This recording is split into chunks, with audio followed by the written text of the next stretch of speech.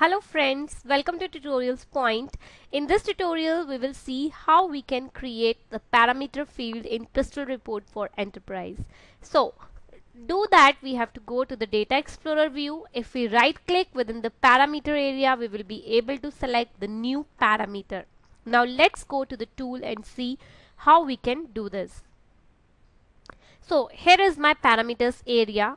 If I want to create a new parameter, I can go here and click on new parameter.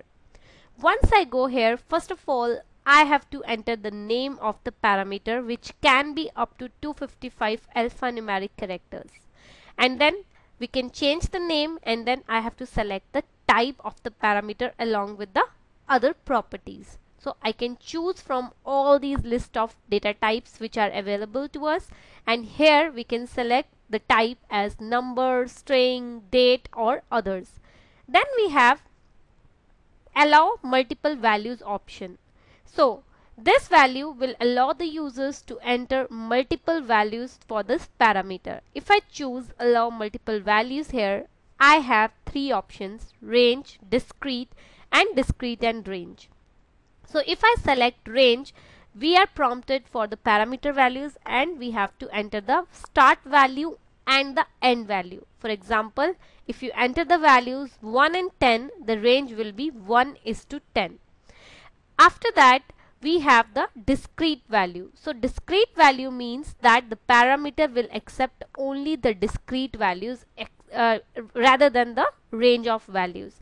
And if you choose the discrete as well as range, then in that case it will accept both.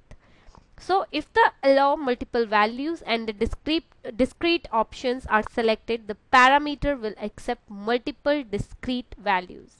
You can enter more than one value, but these values will be evaluated individually and will not be interpreted as a range. If the allow multiple values and range option is selected, then the parameter will accept multiple ranges. So this is how we can choose from the discrete, range or discrete and range option. Then I can make it as a optional prop if I want. So this is how we can create the parameter in Crystal Report for Enterprise. In this tutorial, we have seen what are the different options like discrete, range, allow multiple values, and then the discrete and range option in the Crystal Report for Enterprise. Thank you.